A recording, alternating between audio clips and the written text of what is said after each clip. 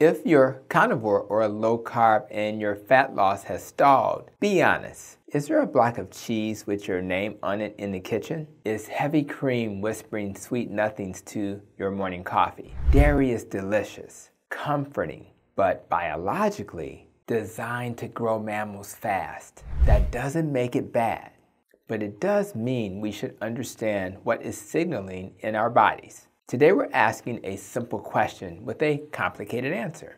On a keto or carnivore diet, is dairy a fat loss friend or an insulin spiker? And since you're here, tell me where you're watching from. And purely for scientific reasons, what's your favorite dairy indulgence? I'll go first. Cake can wait, but ice cream, that's another subject. And let me tell you why. I took my lovely wife on a date, and it was with a chef. I think it was called Cozy Meal, where they show you how to prepare and cook food. But here's the thing. We decided before the date that we would have a day of indulgence. And one of the items to cook was a strawberry ice cream with a hint of mint. And let me tell you, I completely understand why people struggle with dairy. Because the moment it touched my mouth, I was in love. Now my wife takes the cake when it comes to love. But in that moment, the ice cream was a close second.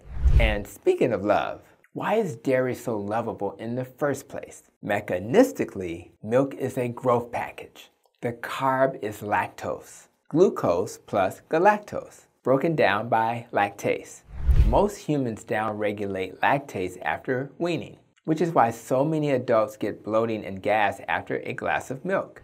Some populations have evolved to become lactase persistent, having genes that keep lactase on into adulthood because their ancestors herded animals and relied on milk. Think Northern Europe and certain pastoral groups in Africa and the Middle East.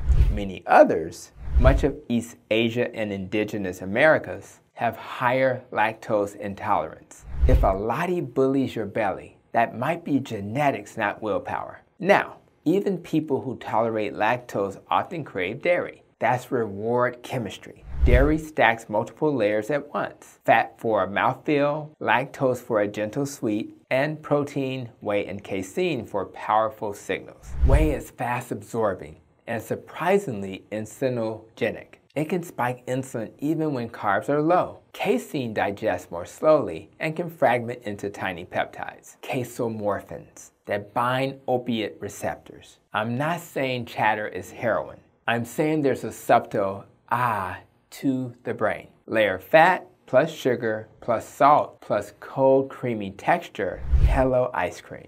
And you've engineered a palatability jackpot. You're not weak, you're human. Insulin is the pivot. On low carb, most meals keep insulin low and steady. Dairy can be the exception. Whey bumps insulin, like leucine lights up mTOR, the build and repair pathway. Fantastic after lifting when you want muscle, not so helpful at 9 p.m. when you want fat burn. Elevated insulin pushes energy toward storage and away from mobilizing fat. Over time, for sensitive folks, that looks like a scale that won't budge and a brain that thinks about cheese more than you'd like. Add IGF-1 to the mix, insulin-like growth factor can rise with dairy. In growing kids or in athletic recovery, a nudge can be useful. In an adult trying to reverse insulin resistance and burn stored fat, a constant growth signal may be counterproductive. Context matters. Are you metabolically flexible and training hard, or early in your journey, insulin resistant and wrestling with cravings? Same food, different outcome. Gut and immune signals play a role too. If you're lactase deficient, undigested lactose becomes microbes' fuel, fermentation party, leading to bloating, gas, reflux, and loose stools. Even if lactose is fine, aged cheeses can be high in histamine, which in susceptible people shows up as congestion, headaches, skin flares, or anxious restlessness. Some notice differences between A1 and A2 casein. Goat and sheep dairy tend to be A2. Evidence is mixed, but clinically I see better tolerance with A2 sources, or by skipping the proteins altogether and using ghee, which removes lactose and most casein. So why do dairy and fat loss often clash? 4 clinic-tested reasons. Number 1, hyperpalatability drives overeating. Pleasure override. Number 2, ways insulin response may blunt fat mobilization even when carbs are low. Number 3, liquid and semi-soft calories hide. A splash of cream becomes half a cup by day's end. And number 4, cravings amplify. Dairy sometimes opens the door to just a little sweetener or just one keto treat, and carb creep sneaks back in. Does that mean everyone must ditch dairy? Not at all. Test it like a scientist. Do 14 days dairy-free while staying carnivore with meat, eggs, salt, and water. Use ghee for cooking if needed since it's nearly free of lactose and casein. Track morning weight, waist, fasting glucose if you have a meter, hunger before meals on a 1 to 10 scale, plus notes on cravings, congestion, skin, and sleep. After 2 clean weeks, reintroduce with a ladder. First start with ghee, then butter, then hard cheeses, then heavy cream, then plain unsweetened Greek yogurt, and finally whey protein. Add 1 rung every 3 to 4 days while tracking the same metrics. If the scale stalls, cravings roar, or symptoms return at a rung, you've found your threshold. Practical rules to keep dairy in the friend zone. Use the least insulinogenic, least triggering forms. Ghee is top tier, basically butter fat without the proteins and sugar. Butter is next. Treat it like a condiment, not a food group. Hard, aged cheeses typically have less lactose, but watch histamine. Heavy cream belongs in occasional category. Measure it, don't free pour. Greek yogurt should be plain and portioned. Milk is usually least friendly for fat loss due to lactose load. Ice cream, delicious, yes, lives in the rare treat category, like it was for me and my wife. In fact, as a carnivore, it had been years since I had ice cream before our date. And if you love whey for muscle, time it post-workout when your muscles are most insulin sensitive.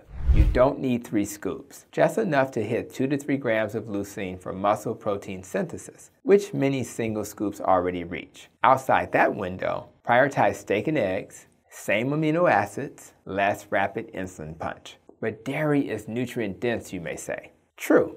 Calcium, some vitamin K2 in aged cheeses, iodine in certain dairies, and highly bioavailable protein. But you can cover those bases without dairy. Calcium from small bone-in fish and mineral waters, K2 from egg yolks and animal fats, iodine from seafood or iodized salt. On carnivore or low carb, dairy is optional, not essential.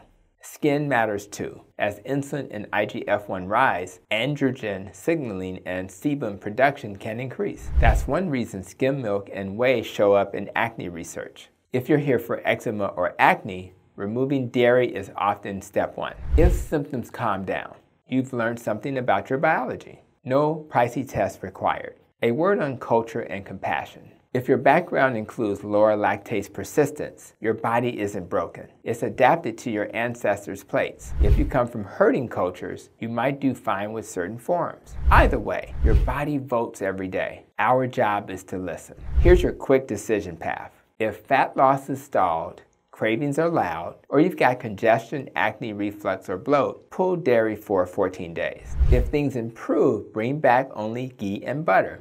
Still good? Test a measured portion of a hard cheese. Think ounces, not bricks. If cravings wake up or the scale pops, roll it back. If you're leaner and lifting, consider post-workout whey only. For most people chasing fat loss, keep dairy to about 10 to 15% of daily calories. Measure cream and avoid late-night dairy. Insulin and mTOR at bedtime are not on your fat burn team. 2 lesser-known nuggets before we land. If butter sits well but cheese doesn't, it's likely the proteins, not the fat. Ghee often solves that. And many tolerate goat and sheep dairy better than cow, possibly due to A2 casein and different fat globular structures. If you must experiment, start there instead of diving into a pint of ice cream. Around here, we don't demonize food. We diagnose patterns. On carnivore, the foundation is simple. Ruminant meats, eggs, salt water, sleep, sunlight, and sanity. Dairy can fit for some, but if it's acting like an insulin spiker in your life, there's no shame in showing at the door while your metabolism heals. So if this video helped, tap like and subscribe so more people can find answers. Drop a comment if you tried the 14-day dairy fast and reintro ladder. I want to hear your results. Your metabolism is coachable. Your cravings aren't your character, and that ice cream, not your best friend, unless it's a periodic indulgence. I'll see you in the next video.